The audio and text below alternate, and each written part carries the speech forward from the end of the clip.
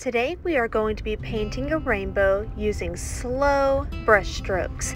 We will be starting with our center that's already been traced and filling it with the purple paint. Remember to clean your brush and dry it between every color. We will then go very slowly and trace around the purple part with our next color, going up, around, and down. Remember to clean and dry. Up, around, and down.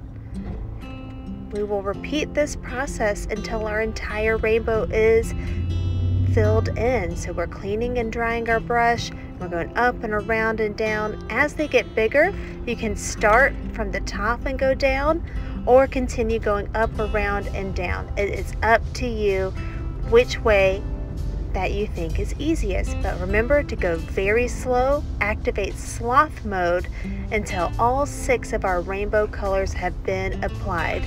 Then we will let this dry and cut it out and glue it next week.